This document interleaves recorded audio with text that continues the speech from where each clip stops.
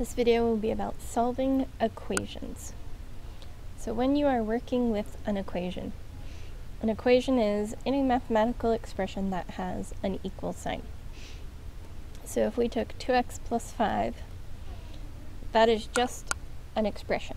To make it an equation, we'd have to say equals 10. It would have to equal something. So when we're solving equations, it's all about knowing our opposite operations. An equation is kind of like a balance, a seesaw. And on your seesaw, the equal sign is the point where you would tip. So if we had our seesaw, right now it's balanced. We have a kid on this left side, a kid on the right side, and they weigh the same amount. As soon as we put anything else onto our equation, if I put another person on this side, our seesaw would no longer be balanced. We would have it tipping. This side would be heavier. So when we do our equations, we have to put the same things on both sides so that we would balance back out. If I put another person on the right side that was the same weight, our seesaw would balance back out. So what we do to one side we have to do to the other, and we're going to be choosing to do our opposites so that we can move stuff around in the way we want. So opposite operations, opposite of addition is subtraction.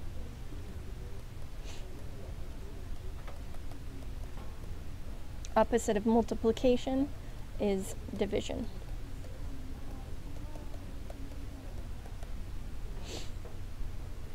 So let's do an example. Let's say we have x plus 5 equals 17. And we want to get x alone. Right now, we're balanced.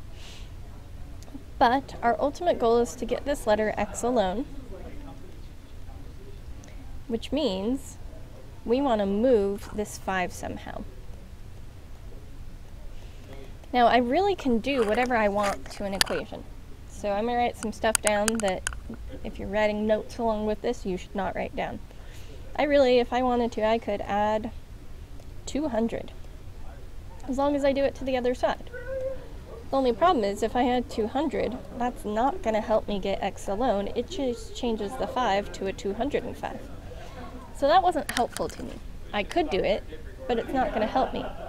So what we always choose to do is we choose to do the opposite so that it gets rid of stuff. So we said the opposite of addition was subtraction, so we're going to choose to minus 5 because 5 minus 5 is 0, which gets rid of the number 5 here. But what I do to one side, I have to do to the other. 17 minus 5, I also have to do, that'll give me 12. And if there's something I didn't do anything with, I just bring it down. So I'd have x plus 0 equals 12. Well, usually we skip the step of writing in the 0, because x plus 0 is just x. So usually, instead of writing the 0 in, all we would do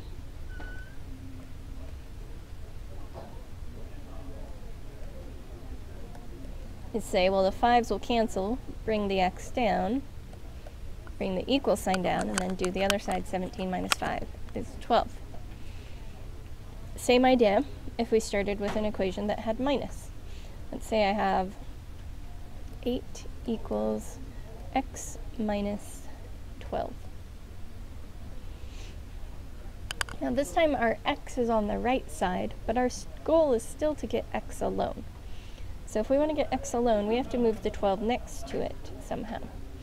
Again, we're going to do the opposites. Opposite of minus is plus. So we're going to add 12 to both sides. Now I draw that line in the middle, so I make sure I'm on both sides of that line. I'm on the right side of the line and on the left side of the line when I add that 12. So the 12s cancel because they were opposites. I bring the x down, and 8 plus 12 is 20. So that takes care of our addition and subtraction, but what about multiplication and division? So multiplication and division there's some things you kind of have to assume, unfortunately. First of all, they're never going to write in that it is multiplication. Really, when you have the letter x next to a number with nothing written in between, there's a multiply sign. But it's assumed that you know there's a multiply sign there. So they're not going to write the multiply sign in. You have to do that yourself. Once you know that it's multiplication, then we can do division. So just like with addition and subtraction, we were trying to get rid of stuff. Division is going to get rid of the 3's and leave you with just the x, because division is the opposite of multiplication. But still, what we do to one side, we have to do to the other. So now we do 15 divided by 3, which is 5. So there's our final answer for that problem. And our last one would be division. If we start dividing something,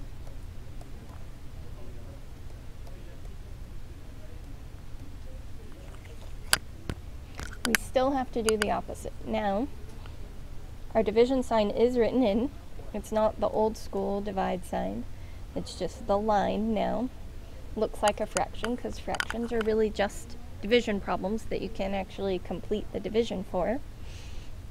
We still have to do the opposite. And we know the opposite of divide is multiply. If there is a negative with the 3 when you're dividing, you do need to multiply by negative 3 as well. And what we do to one side, we do to the other. Again, the divide and the multiply are opposites, so that gets rid of the two numbers we were working with.